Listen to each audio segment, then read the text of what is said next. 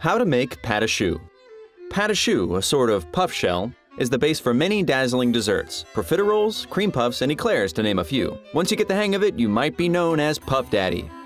You will need 1 cup of water, 3/4 of a stick of butter, 1/4 of a teaspoon of salt, 1 tablespoon of sugar, 1 1/4 cups of flour, 4 large eggs, and 2 egg whites. Equipment: parchment paper, an 11 by 17 sheet pan, and a piping bag with a 1/2 inch tip.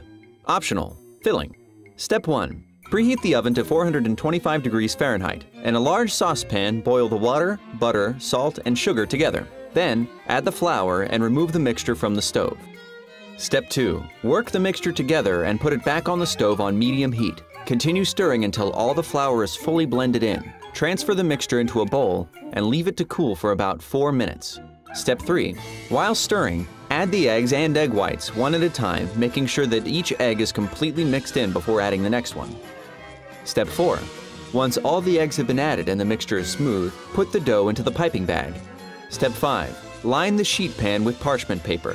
To keep the parchment from sliding around, squeeze dots of pastry into the corners of the sheet pan and lay the parchment paper on top. Step 6.